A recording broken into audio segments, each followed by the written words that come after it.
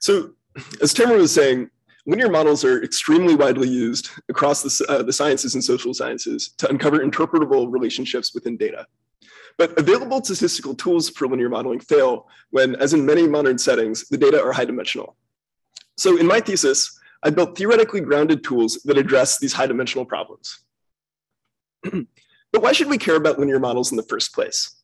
As a motivation, let's consider this question of how do differences in people's genetics influence aspects of their health? For example, the risk of developing bipolar disorder. One strategy for addressing, oh, okay. Let me just fix that.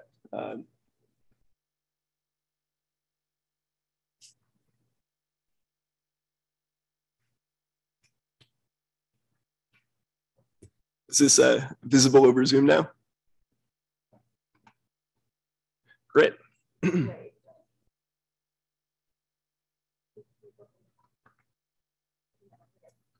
Perfect. Yeah, so as I was saying, one strategy to answer these sorts of questions about how differences in people's genetics impact the development of disease is to collect genetic information from many individuals, some with who are healthy and others with these disease conditions, and look for places in the genome where the sequence differs from the common sequence, and in particular places where it's also correlated with disease. But the genome is also super large, and there are many different places where these differences can contribute to disease. So our goal is going to be to understand the many contributing factors and the sizes of the effects that they have. And although neural networks and other complex models might seem to be solving every problem these days, for problems like this, where interpretability is really the goal, the simplicity of linear models has meant that they've remained ubiquitous in the go-to across the sciences. But there's some challenges to applying linear models in high-dimensional settings like this. So in particular, there's a lot of variation throughout the genome that could be associated with this disease state, but isn't actually causing this variation. So it's important to disentangle these real versus spurious correlations that lead to uncertainty in the conclusions that we want to make. A second challenge is that we're often interested in not just one disease, but several. And we have multiple sources of data that we'd like to combine so that we can learn about all of these different things. In principle, Bayesian statistics can provide a solution to these problems. It provides the ability to have coherent quantification of our uncertainty and to reduce that uncertainty by combining multiple groups of data. If we know, as we do in this case, that there may be similarities in the underlying factors in these different data sets. But although, in some sense, Bayesian methodology has been developing over 200 years, the questions that we're asking recently, since new technologies and internet scale data have been giving us data sets where we might want to consider thousands or even up to millions of possible explanatory factors. In this high dimensional setting, I and others have shown that existing methods can fail or don't work well enough in this high dimensional setting. So in my research, I've been developing new methods that overcome the challenges posed by high dimensions. But to explain what these problems are in a bit more depth and to get into it further, I need to talk a little bit about the Bayesian workflow. And typically, we think of this as involving choices split across three different stages of analysis: modeling, inference, and evaluation. In modeling, we formulate a precise mathematical description of our data and our assumptions, and how formalizing the things that we want to learn from our data as unknowns, and using the language of probability to do this. The second step of inference, we take this model and our data and translate it into algorithms that can run on a computer operating on our data and give us possible conclusions. And in this final stage of evaluation, we scrutinize our conclusions and ask questions like, if we performed a sophisticated analysis, did we actually end up with more precise conclusions than we could have gotten with a much simpler approach?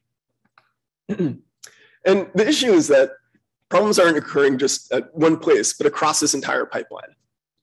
So in my PhD work, I've tried to provide methods that address the challenges for linear models in high dimensions at all three of these stages, with a focus on providing methods that are theoretically sound and broadly applicable, so that we can use them on not just applications in genetics, but also much more broadly.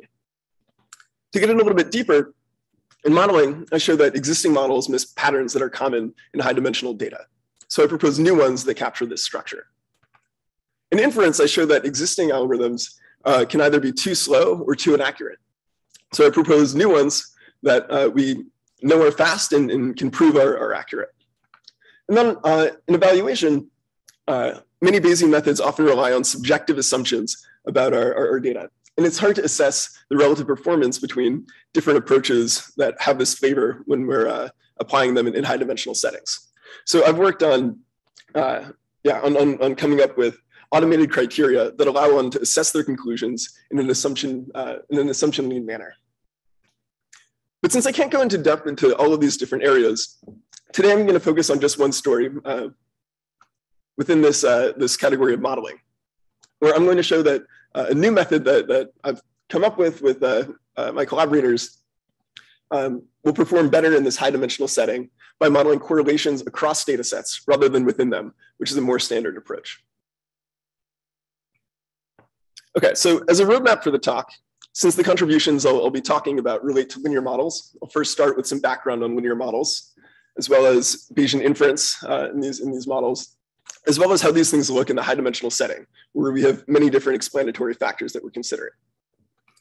I'll then discuss this particular method I just mentioned for modeling correlations across data sets rather than within them.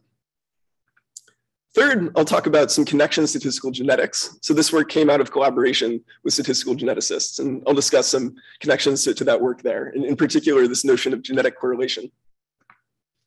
In order to use this method, we're going to require fast algorithms for inference. So I'll talk about some of the technical challenges that we've overcome in developing these. And then finally, I'll talk about some of the benefits of this new method in high dimensions, both with theoretical and empirical support. So to get started with some background notation, I'm actually going to introduce this in the context of a completely different example from genetics to emphasize the generality of this approach. So for this example, imagine we're interested in relating student participation in a free lunch program to those students' academic success. So in this setting, we could have as our data for each of n students in a school, what we'll call the response y, as their change in performance, say, measured with their standardized test scores as a proxy. And yeah, calling that the response. In a linear model, we say that this response is equal to a covariate, which in this case would correspond to participation in that program. So this x would be equal to 1 if the student were in the free lunch program and a 0 otherwise, times an effect beta, which represents the impact that this program would have on student success. This is the thing that we want to learn from our analysis, plus a residual epsilon, which coarsely is capturing all of the other factors. And with this very simple setup, there are many ways that we can think about getting an estimate of this effect beta. But what I want to talk about today is what if we have data from multiple different schools? So say we have one school in Cambridge, another one in Boston, a third in Dallas.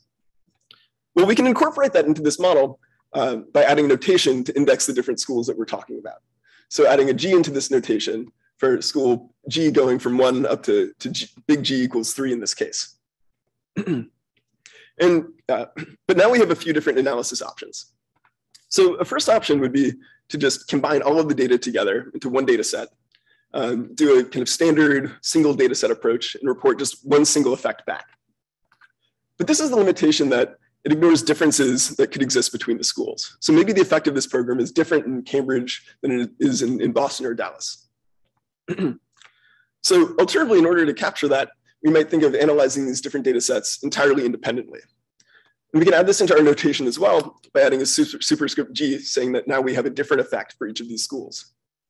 But this also has limitations. In particular, it can provide worse performance if we're data limited. Is if we only have a couple students per school, there's going to be a lot of noise just coming from those small samples.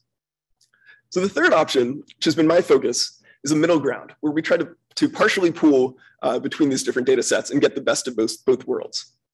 And the motivation for this is that if the effect of this free lunch program is similar in these schools, then maybe what we see in Cambridge and Dallas can inform our conclusions about what's going on in Boston, while at the same time making room for the possibility that these effects might not be exactly the same.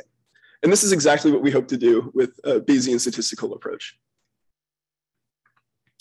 But to use Bayesian statistics, we require a few different ingredients. So I'll talk about those right now. First is the prior distribution. So this is a representation of our subjective beliefs before seeing data into the language of probabilities. And what we do here is we codify our assumptions about things like this data set similarity into the language of probability. So being able to say, translating, if I think that the true effect of this program in Cambridge and Boston is maybe within about 10%, translating that into saying, I think that this beta for Cambridge and the beta for Boston is Gaussian distributed with standard deviation 10%. The second piece is the likelihood, which relates these unknowns and these effects to the data that we observe. And third, Bayes' rule tells us how to update our beliefs after we see data into the posterior distribution of the parameter after we've conditioned on seeing our data. And this is going to be the computational step that's going to require algorithms and will be particularly challenging when we have many different parameters that we're trying to handle. A last component is empirical Bayes, which answers this question of what do I do if I don't know how to choose the specific details in setting my prior? And the somewhat counterintuitive idea of empirical Bayes is to use the data to help us make this choice and automate this process. And essentially, in essence, what we do with this is we try to learn the extent of partial pooling in a way that's less subjective than just specifying this arbitrary 10% standard deviation. There's one final piece of complexity in our notation that I'm going to add up, and that I'm going to add in here, which is what do we do if we have if we know more about each student? So if we now have multiple covariates for each student. So say we, in addition to knowing if they were in this free lunch program, we also know if they played a sport, what their past performance was, maybe demographic information as well. We add this into our notation by adding a subscript D to index all these different characteristics of the schools, both into the covariates and into the effects, and summing over these potential contributions of these different factors into the response. And although now each of the individual pieces of this model are relatively simple, we've come into quite a lot of notation. So before moving forward, I'll just summarize this here. So we now have D different covariates that we're dealing with. So these correspond to the different student attributes. We have G datasets corresponding to the different schools that we're talking about. And then we have in each school NG samples in that dataset G, corresponding to the number of students in that school. And altogether, now since we have multiple effects in each of these multiple schools, we can think of the parameter that we want to estimate as being a big matrix that I'll just write as simply as beta without the subscripts, containing G columns corresponding to the different data sets and D rows corresponding to the different covariates. And if we want to take a Bayesian analysis to inferring these effects, the question that we need to answer first is what prior do we put on this matrix? But before going into my answer to this question, let's take a look back at the more standard approach, which dates back 50 years to the work of Hilary and Smith, because our work inherits quite closely from it. So in this standard approach from Hilary and Smith, they argue that in the absence of conflicting information, we should simplify the problem to start by making the assumption that the order of the data sets doesn't matter for the effects. So for example, if we're considering hundreds of schools and cities throughout the country, we forget about any ways in which each of the schools could be unique. They then suggest to model the correlations in effects across the covariates. So for example, if we're interested in modeling the effects of playing soccer and playing baseball, we consider the possibility that if in a given school playing soccer is especially beneficial to performance, that maybe playing baseball is also especially beneficial in that school.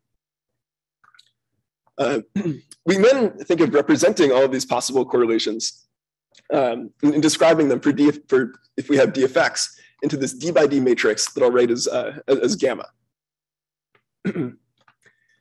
So a bit more formally, this is justified through the idea of a priori exchangeability of effects across covariates. So we would say that this beta is a priori exchangeable across data sets if for every, according to our prior distribution P, if for every G permutation sigma corresponding to a reordering of these the columns of this matrix, the prior probability of these effects is the same before and after this shuffling. And the significance of this assumption is that in the limit of a very large number of data sets, De Finetti's theorem provides that there's an equivalent parameterized representation of our prior beliefs, such that the effects for each school, these beta Gs, are conditionally, identically, and independently distributed, conditional on that parameterization. And although De Finetti's theorem doesn't tell us anything about what form we should use for this prior distribution, a particularly convenient choice in what Windley and Smith propose doing is the multivariate Gaussian, with covariance gamma, the same matrix that I introduced up above. And because it's not always intuitive how to choose up to begin with what the correlations between each of the effects are here, the standard way to choose these is via empirical Bayes. Since this approach was introduced 50 years ago, it's become ubiquitous in statistics, both in software. So for example, it's implemented by default in this package LME4, which is perhaps the most widely used statistical software package. Like it's been downloaded about 20 million times. And also in pedagogy. So you'll find this approach in like standard intro level college textbooks on statistics. But this approach has some limitations in the high dimensional setting where we have more covariates than we have data sets. So in particular, it can be really unintuitive if we have, say, just 3 schools, the one in Cambridge, Boston, and Dallas. And in each of these schools have dozens of different features of the students in them. So a lot of information that seems to tell us that, how these student bodies could be different. And this exchangeability assumption, assuming that the ordering doesn't matter, means that we're unable to say that Cambridge and Boston might be more similar to one another than they are to Dallas. A second limitation is that we have on the order of d squared parameters that we have to represent in this covariance matrix gamma, which is going to introduce statistical and computational challenges, in particular in this empirical Bayes step where we need to choose the value for it. Again, think if we're expanding up to genetic settings with many thousands of covariates, right? Then we could have hundreds of thousands, millions of parameters in this matrix to contend with. And then next, as I'll show you soon, this just says poor performance empirically in terms of accuracy of effect estimation. and I'll get into that in a bit. But in light of these limitations, you might think that it would be more natural to, instead of assuming exchangeability across the data sets and modeling the correlations across the effects, it would make more sense to do things the other way around. And that's just precisely what our approach is. So we start by assuming exchangeability in the parameters across the covariates. So this means we're first grouping the effects by the rows of this matrix here, and assuming we can shuffle the order of these rows, and that wouldn't make a difference in terms of how likely we think they are a priori. And then second, we think about modeling the correlations in data for each of these effects across data sets, rather than across the different covariates. And just as Lindley and Smith proposed modeling each of the beta Gs as normally distributed with this covariance gamma, we are going to do the same thing, but now instead with this G by G covariance matrix sigma, which will be able to capture things like Boston and Cambridge being more similar to one another than they are to Dallas. But in order to use this approach, we still need to fill in a few details so that we can actually use this model. A first thing is that we need practical algorithms for posterior inference and for doing this empirical Bayes step. And we need to do this in such a way that we can actually apply them in these high dimensional settings. There will be computational challenges there. And then the second thing is that because we don't have 50 years of evidence of people using this, saying that it's a good idea, we're going to need theory and experiments to justify whether and when this is actually effective. And I'll get to those validations soon. But to give a first taste, we can see super clearly the regimes in which this does well by looking at a simulation study. So in the simulation results that I'll show right now, we're going to look at estimation error for simulated data sets with a different number of covariates. So increasing to higher dimensional regime as we move to the right on the x-axis. And I've marked here a kind of critical boundary point in these simulations, which involve 10 groups of data with this dotted line. So to the left of this dotted line, we're in a setting where we have fewer covariates than we have data sets. And on the right side, we're in a setting, the high dimensional setting, where we have more covariates than we have data sets. What we see is that if we compare the standard approach to doing independent analyses where we don't try to share strength. We see that the standard approach is providing smaller error in the low dimensional regime. But in the high dimensional setting, the standard approach is providing remarkably worse performance. And this effect is so pronounced that the software package I mentioned on the last slide won't even run in this high dimensional setting when D is greater than G. By contrast, our approach, starting with exchangeability across covariates, does effectively share strength in this high dimensional regime. So although it provides worse performance in this lower dimensional setting, when we move to high dimensions, we are actually getting reduced error. And one thing that's useful about this is that when we approach a new problem, it's very easy to check, like, what is the number of covariates that I'm working with, how many data sets, so we know which of these approaches to use. So although these approaches are very conceptually similar, we see that they have dramatically different dependence on dimension. And this can have a huge difference, a huge practical difference to performance. So hopefully by this point, I've convinced you that I'm doing something here that might be worthwhile, and that there's hope that this could be working in high dimensional settings. So I'll take this opportunity to take a step back and discuss how I got to this approach, which is through statistical genetics, and discuss its relation to this idea of genetic correlation. And this work in genetics comes to a large extent from questions like, to what extent do correlated traits have similar underlying genetics? And yeah, so for example, there's been a lot of discussion about the genetic basis of traits like extreme creativity and also mental health. So think of famous examples like Ernest Hemingway and Virginia Woolf, and also more recently, Kanye West or Robin Williams. So one goal of statistical genetics is to try to take a formal statistical approach to answer questions like this. And as Tamara had mentioned at the start, the workhorse of statistical genetics, like many of these other areas, is the linear model. In fact, the same equation that we had on the previous slide. But now in this case, our response Y is describing a phenotype or trait that we have in each of n individuals rather than n students. Our D different effects correspond to D different genetic variants, or SNPs. X is going to be the genotype of individuals. So we could think of encoding this as a 1 in places where we're differing from the common sequence, and a 0 in the places where someone does have the common sequence. And this beta will correspond to the genetic effects associated with that place in the genome. And then often we think of this residual term as corresponding to just the environmental factors that don't come with genetics but explain trait variation. Similarly, we can use this model to describe multiple traits at the same time. And we do this by introducing a superscript G to index the different trait. And now we again have this whole set, this whole matrix of different effects in this parameter beta. Now, painting in very broad strokes, this model is useful because in this setting, because it allows us to talk about phenotypic correlation, say between two traits, G equal to creativity and G prime is bipolar disorder. It's the sum of contributions from environment and contributions from genetics that we'll call genetic correlation. And again, I'll emphasize that this adding correlations together is really just kind of a note for intuition rather than something that's mathematically meaningful. But this notion of genetic correlation has been used really increasingly widely in genetics to do things like quantify pleiotropy, detect associations between differences in the genome and disease with higher power, and to produce more accurate assessments of disease risk.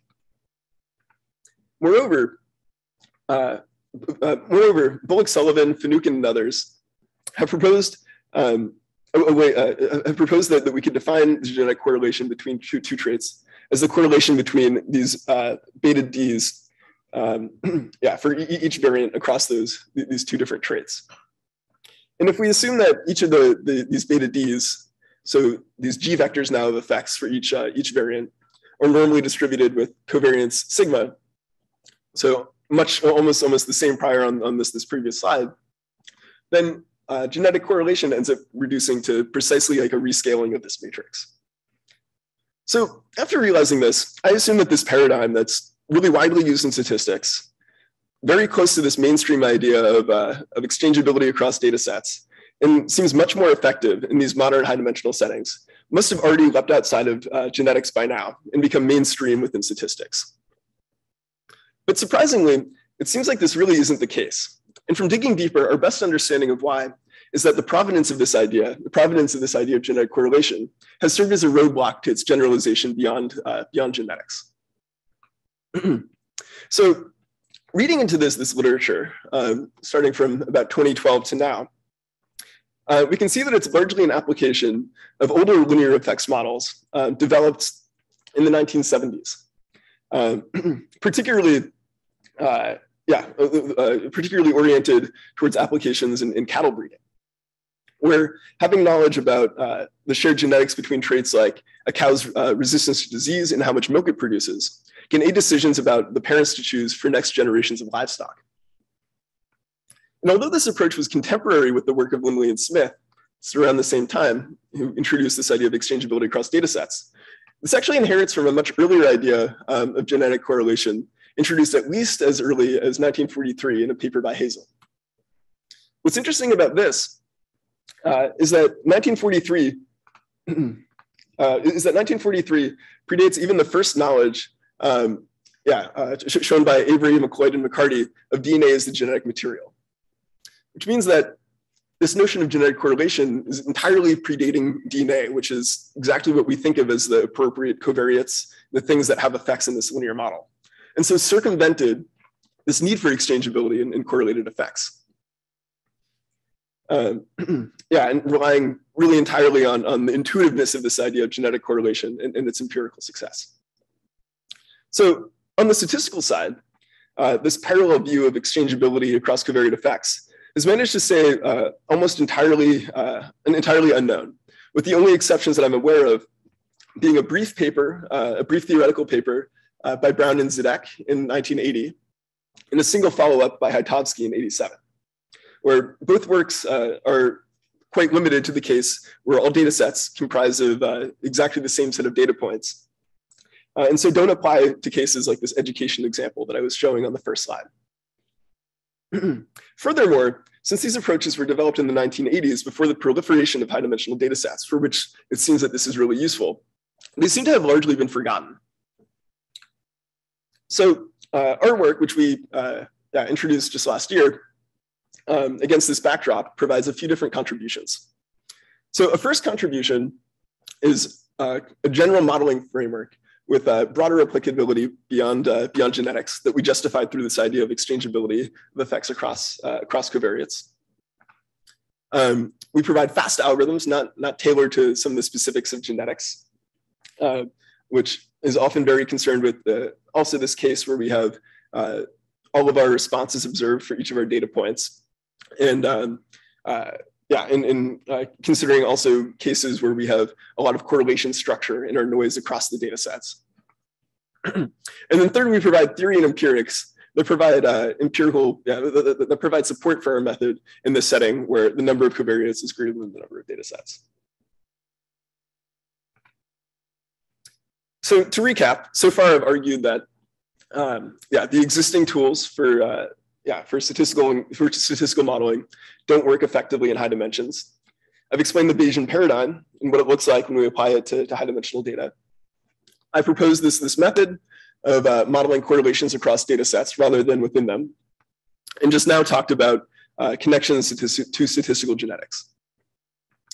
As the next piece, I'll talk about the fast algorithms that we've developed in order to use this in practice.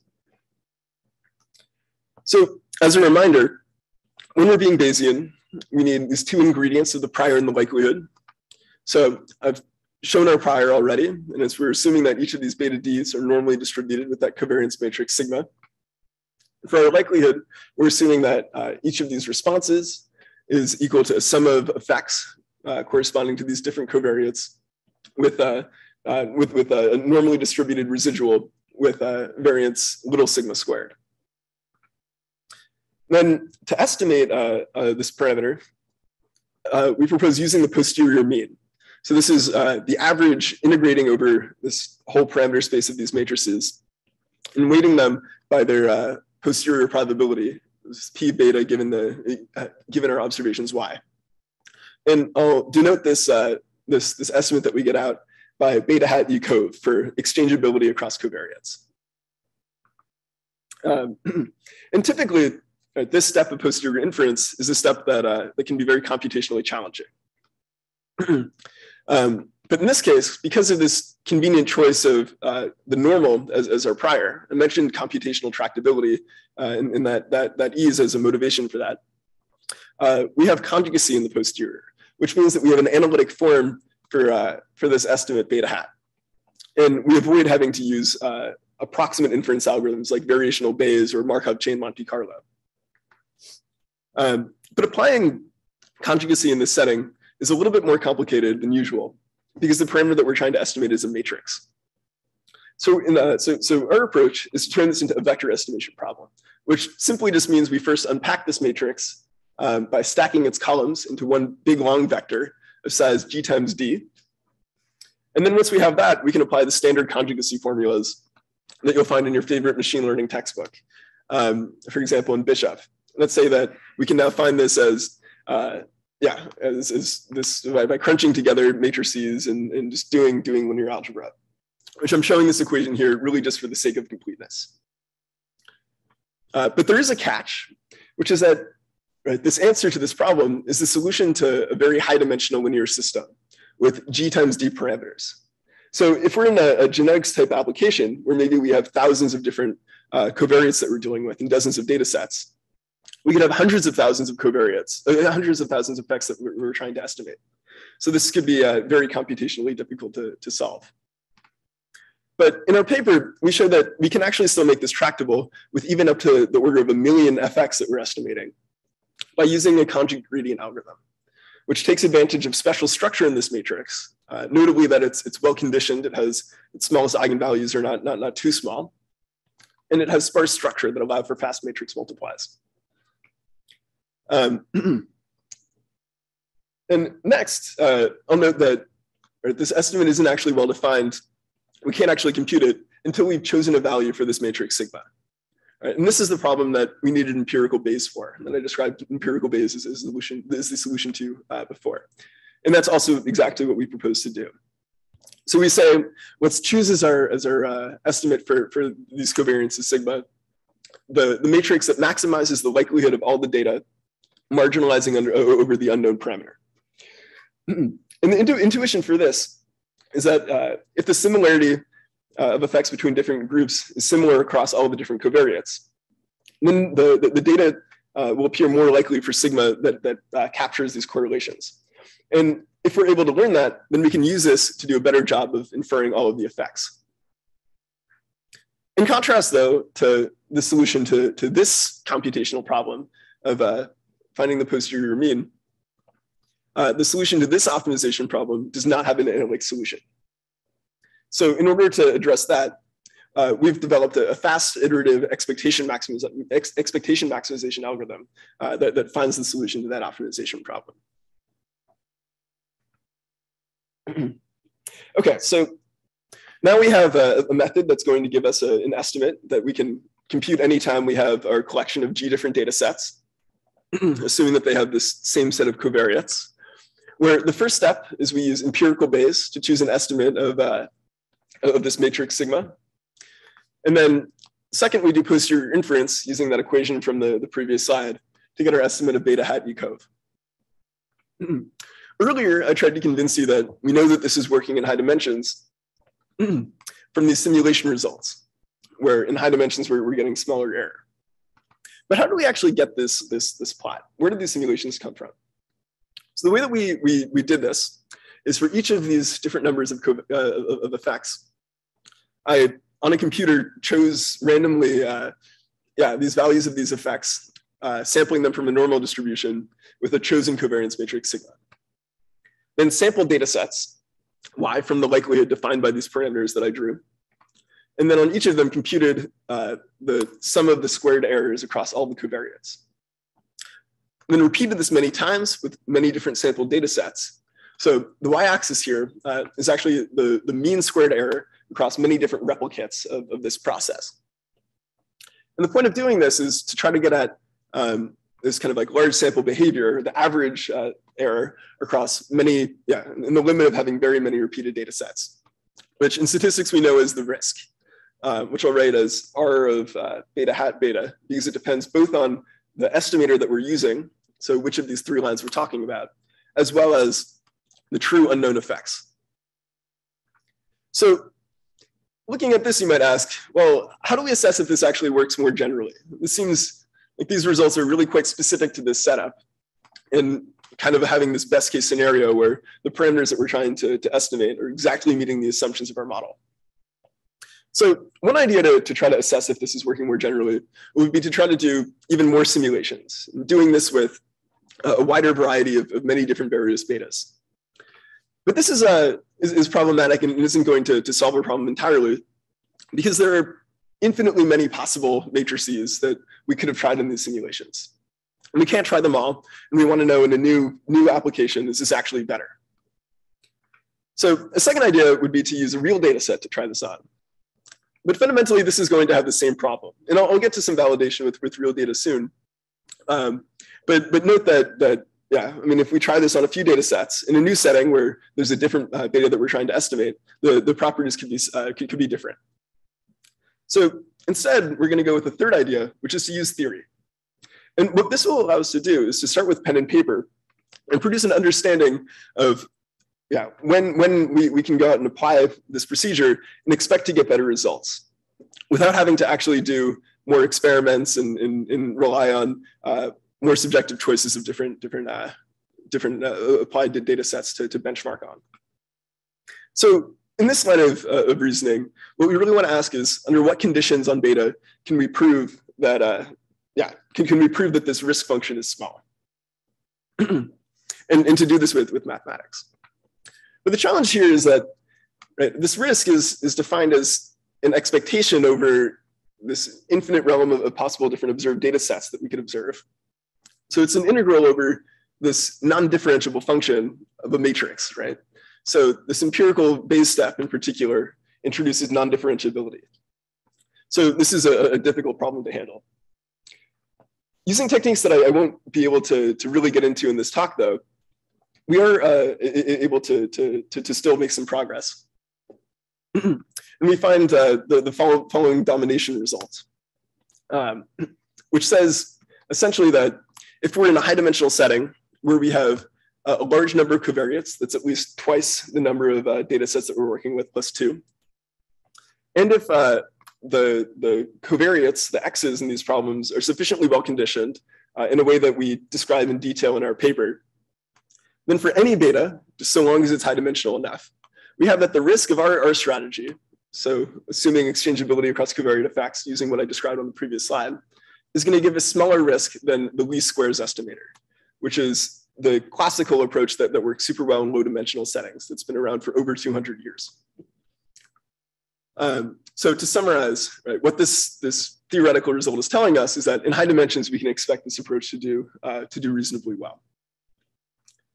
Furthermore, we're also able to prove that this more standard approach, which I'm writing as E-data for exchangeability across data sets, starting with that analogous assumption and doing a similar thing, provides always higher risk than this strategy. So this is now using theory to back up this statement that I made at the very beginning, that it's better to capture correlations across data sets than within them in the high dimensional setting. And the kind of crazy thing about this is that this approach is reducing the risk regardless of this beta. And the reason why this is kind of wild is that we only really set out to use this approach because we expected these similarities to be there in the data sets in the first place. But remarkably, we get this smaller error, even if that assumption isn't satisfied. But there's still some pieces that are unresolved and unsatisfied by a statistical domination result like this. So what are the questions that are still unanswered? So the first thing is that a result like this only tells us that the risk is smaller than the standard baseline. It doesn't tell us anything about the size of the improvement that we're getting, which we should really expect to depend on the similarity between the data sets. And then a second limitation is that it doesn't tell us anything about whether we're getting this improvement from combining data across multiple groups. So in fact, this theorem also applies in the case where we have just a single data set and the number of covariates that we have is greater than 4. And in that setting, right, there's only one data set, so we're clearly not getting this improvement by sharing strength. So for the next piece of this analysis, we're going to consider, instead of just the ordering of the risks, we're going to look at the size of the risk improvement. So looking at how different is the risk for our approach if we apply it to all these data sets at once, versus if we apply it to each data set independently, which I'm going to rate as beta hat E cove independent. But here we run into more challenges again. So in particular, I'll note that if we try to evaluate what this risk is here, again, we run into challenges in integration. The same challenges we had to overcome before, but become even more difficult when we're trying to quantitatively look at this difference, which is that this risk depends very directly on the distribution of the eigenvalues of a non-central Wishart matrix, which are notoriously difficult to work with and computationally intractable. So in order to make this more tractable, we work with the reformulation of the problem. We do this in 2 different ways. So first we move to an asymptotic setting where we consider a growing number of covariates. So this means setting D to infinity and considering really hammering in on this very high dimensional regime where we could have arbitrarily many different covariates. And then so that we can coherently consider this growing collection and having more and more covariates, we move to Bayesian analysis so that we can think of drawing additional beta Ds from some distribution. And here I'll just write the assumed distribution as normal with some true covariance sigma star.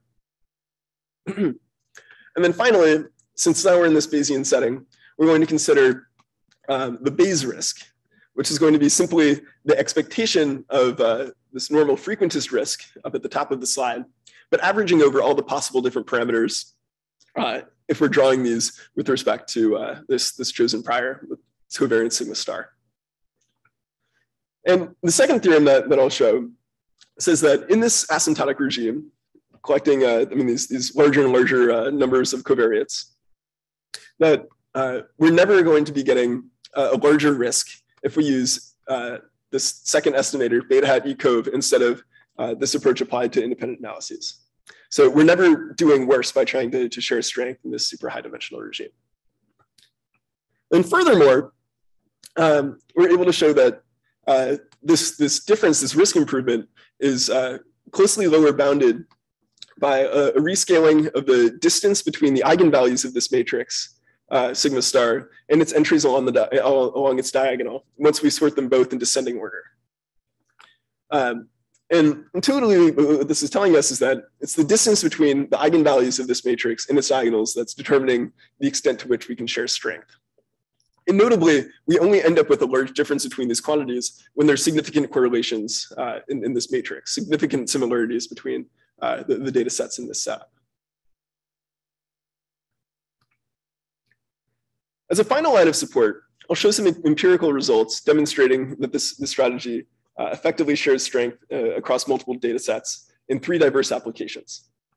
And the challenge here is that our goal throughout has been to assess our accuracy at estimating effects.